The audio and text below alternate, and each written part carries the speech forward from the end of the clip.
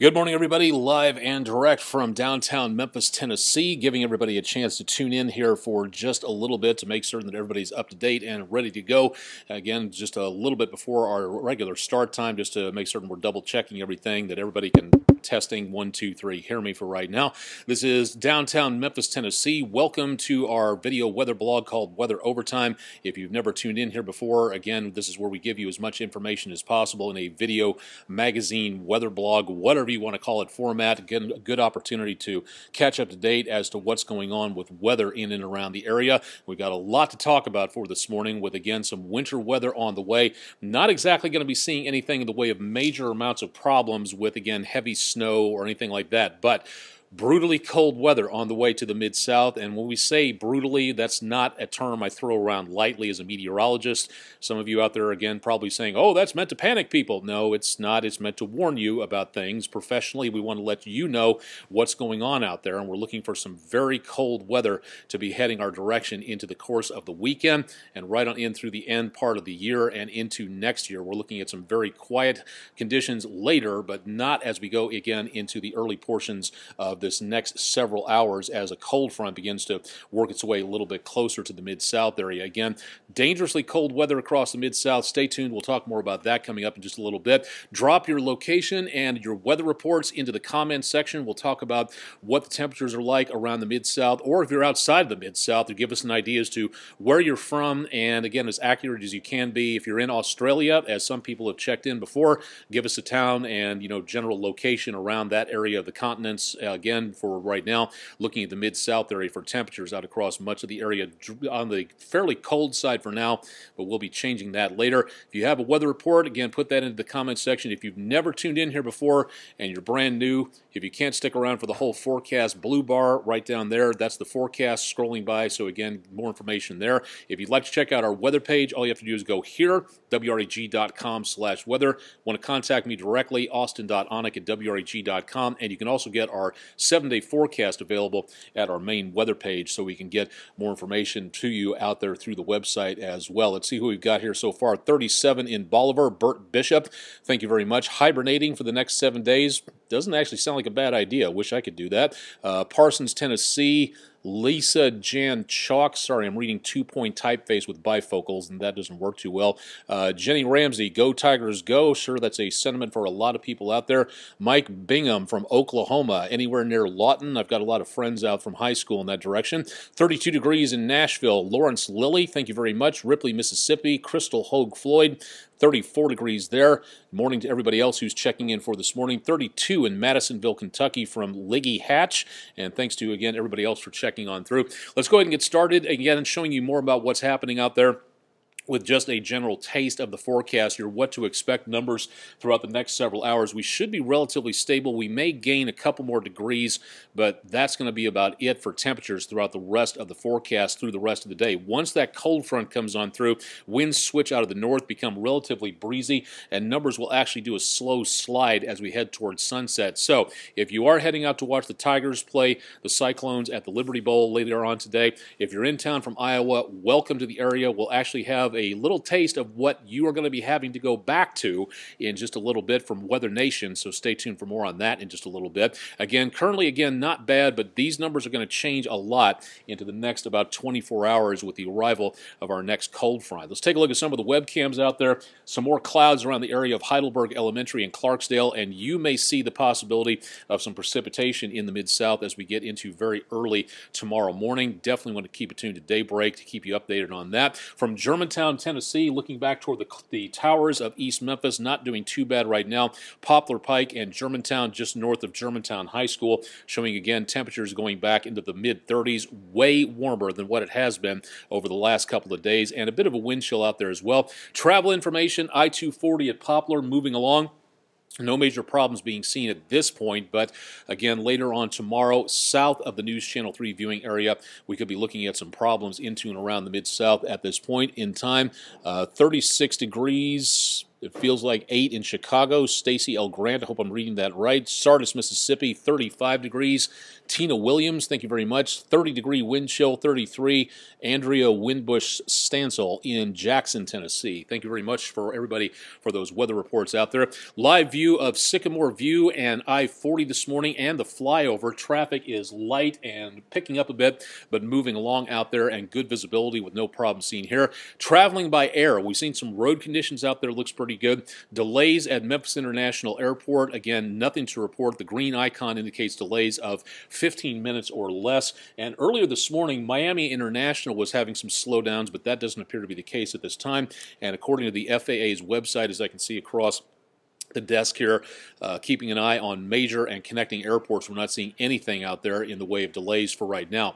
Check out this information. Get it at our website at, again, WREG.com/weather, or you can go direct to the source at fly.faa.gov from the Air Traffic Control System Command Center, keeping you informed as to what's going on with travel delays. And so far, looking pretty good. But remember, a lot of people in motion over the next few days as the holidays come to an end, and a lot of people getting back to work again by the time we hit next Monday and Tuesday. So again, something to think about if you are going to be traveling. Storm Tracker 3S radar, Mid-South area, again, clean sweeps. Nothing showing up in the way of precipitation just yet. Our next cold front is on the way. It's sitting up over southern Missouri and northern parts of Arkansas at this time, and that's going to be making its way through. It's not in any hurry to get here. It's moving along steadily but slowly, so we will see the colder air on its way through, but it's going to take a while. And behind that front, brutally cold air coming on down. Wind chill advisory from the National Weather Service is going to go into effect for the metro area, all of West Tennessee, all of North Mississippi, all of East Arkansas.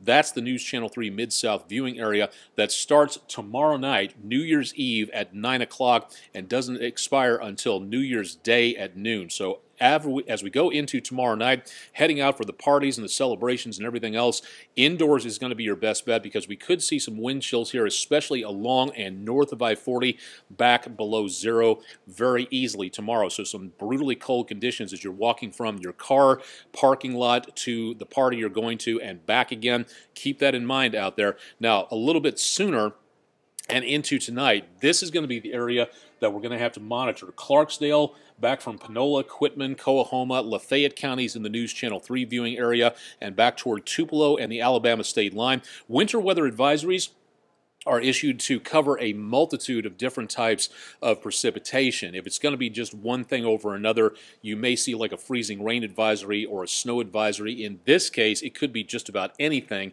as we get, again, those temperature profiles in the atmosphere that may give us the potential of some problems here into tonight. So past midnight and into around noon tomorrow, probably leaving the area by about sunrise. Anything from the Mississippi River across the northern third of the state, from roughly Tupelo, Oxford, and down to about Clarksdale, Batesville, in that area. You could see some slick spots tomorrow. Now, once again, we are not talking about feet of snow or several inches of ice, but remember that it only takes like a fraction of an inch to get some major problems going on the roadways tomorrow morning. So if you are traveling or know anybody who is going to be traveling through this area tomorrow morning, stay tuned to the weather experts and we'll keep you updated. And if we see anything on Storm Tracker 3S later on this evening, we'll be bringing you updates on that on there and also on social media as well, as much as we can, to make certain you stay safe out there. Whether you're on the go or staying in the house, we are the station that is on your side. We want you to be informed as to what's going on out there when it comes to the winter weather situation. Again, nothing major in the way of collection out there,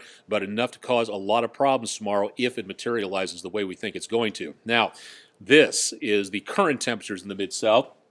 You can access this also at WREG.com/weather. Mid to upper 30s right now across much of the area. Winds, again, fairly light, enough of a wind chill, but again, something to see, again, the possibility that we could get a little breezy out there for right now. This is on the southeast side of that cold front. Let me step off screen for just a little bit and show you what it looks like back to around Kansas City, Missouri. Time to play everybody's favorite game show, Spot the Cold Front. This is the air temperatures up around Kansas City, including at WDAF Channel 4 in Kansas City. Mike Thompson, if you're watching, hope you're doing okay up that direction. And around Kauffman Stadium, Kansas City Royals, not exactly baseball weather right now. Winds, fortunately, fairly light, but a temperature of 8 degrees and the home field of the Royals back that direction, and even close to 3 degrees around Maryville, Missouri. That's the cold air that is heading our direction over the course of the next couple of days. So, again, brutally cold conditions out into and around the area. Andrea, Winbush, Stansel, check on the elderly during these cold days and nights. Always nice to be a neighbor out there. And if you have pets that are usually outdoors, if it's too cold for you, it's too cold for them. Bring them indoors if possible. If it's not possible, make certain they have adequate shelter out there. And remember that animal neglect is a misdemeanor crime in all 50 states. And if you see it happening to where a pet is not being properly protected, report them to the authorities here in the Mid-South area. You can call the Humane Society of Shelby County and Memphis, and they will in turn refer an investigation to the Shelby County Sheriff's Department. So keep that in mind if you see that going on. So just go ahead and bring them on in. It's going to be one of the best things you can do, and keep an eye out for anybody who does not have adequate shelter for tonight. Now, getting into this afternoon, heading off to the Liberty Bowl. Temperatures may start off in the upper 30s, but we get back into the lower 30s by the time we get towards sunset tonight. More of that cold air spills into the area by News Channel 3 at 10. Back in the lower 20s and into tomorrow morning. That's where we start to see again the potential of that precipitation showing up into and around northern parts of Mississippi. It doesn't look like much at this time, but it will be on that northern fringe of a lot of that moisture, and some of that could make its way again into around the areas of, we just mentioned, between Tupelo and back toward Clarksdale. That's going to be the main thing we're going to be looking at for right now, but most of the activity we're going to be watching should be, the bulk of it is down to the south. Just some of that could cause some problems into the area early tomorrow morning. That may stick around through about News Channel 3 daybreak, but most of that should be gone as we head toward lunchtime tomorrow. Not going to be above freezing for the last day of the year. Temperatures heading into the mid to upper 20s at best, and then by the time we start getting ready to party away the old year and get ready for the new, that's the temperatures by the time a lot of the parties are going to start. Lower to mid 20s. Breezy northerly winds. By the time the ball drops in New York City and also here in the Mid-South area, teens across the Mid-South. And look at these numbers as we head into early Monday morning. Lower teens, that's just the air temperature. Regular wind chill numbers out there with those winds north at 10 to 20 miles an hour could be below zero. And that's why we have the wind chill advisory in effect as we go into the early portions of Monday morning. So that is something you have to consider, especially for the kids. Remember that young kids can't generate the same amount of body heat that adults do, so they have to be bundled up against this. And we could see these numbers going right on into the possibility of some problems into around the start of school for the new semester. Now through today, mid to upper 30s, mid 20s as we head towards Sunday.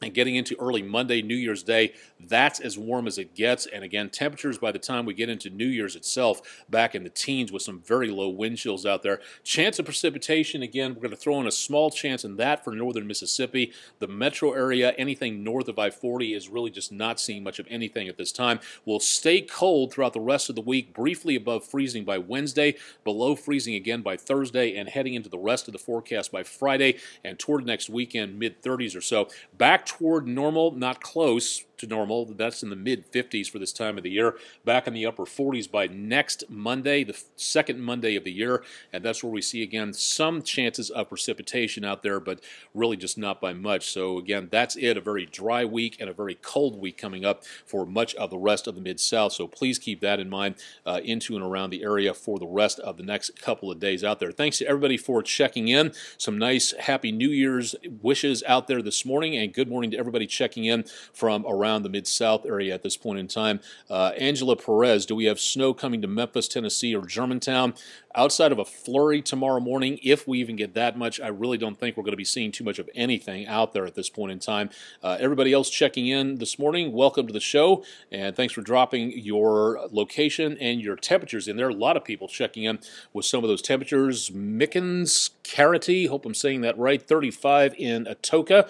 Thank you very much for that. Campbell, Ohio, Monica Russell, 2 degrees. Okay, that should make you feel a lot better about temperatures here in the Mid-South. Thank you very much for that, and good morning to everybody else out there. If you are traveling, if you're in town for the Liberty Bowl and you're in town from Iowa, welcome to the area. Hope you've had a safe trip down here. Hope you're enjoying the Mid-South. Hope you're enjoying all the sights and sounds of Memphis down on Beale Street and everything else. The rally yesterday for the Iowa State fans at AutoZone Park. Hope everybody had a great time there, and hope everybody has a wonderful time at the Liberty Bowl later on. But if you're in from Iowa and you're going back pretty soon, this is a lot of what you're looking at. From Weather Nation up around Story City and around the Ames area, pretty close to Des Moines and in and around close to Iowa State. This is some of the weather that you're looking at up there. So again, looking like it could be some slow travel the closer you get above the Missouri state line. So if you are heading back that direction pretty soon, this is what you're going to be looking for into and around the area back towards central Iowa. Thanking Weather Nation and Charlie Hull via the Storyful app for sending in this picture and the video that this comes from out there. So thank you very much to everybody for that. If you'd like to see more about those type of situations and weather in general, drop by my Instagram pages, Facebook, Twitter, Periscope, Google+, WordPress, YouTube, Tumblr, SoundCloud, and as soon as I figure out how to get it on the Game Boy Network, I will definitely let you know about that. And we'll also keep you updated on the radio as well, on the East Arkansas Broadcast Network stations, Country 92.5 and Oldies 102.3 throughout the rest of the weekend and throughout the rest of the year. So again, things looking like fairly quiet for now, but definitely very much on the cold side as we decide to wrap things up and work our way into the early part of 2018. So stay tuned to News Channel 3 for updates on all that, and we'll keep you advised throughout the course of the rest of what's left of 2017. Updates later. Again, more information here and here if you'd like to keep up to date with the weather with News Channel 3, WREG.com/weather. I'll be on again tonight at 5, 6, and 10, and Jim and Todd will have more information on your New Year's Eve day forecast, and Tim Simpson back again for next week for more on the forecast there. Live and direct from downtown Memphis, I'm meteorologist Austen Onek. Stay tuned for much more with News Channel 3 throughout a very cold end of 2017, and more updates throughout the rest of the day on social media and tonight on News Channel 3 at 5, 6, and 10.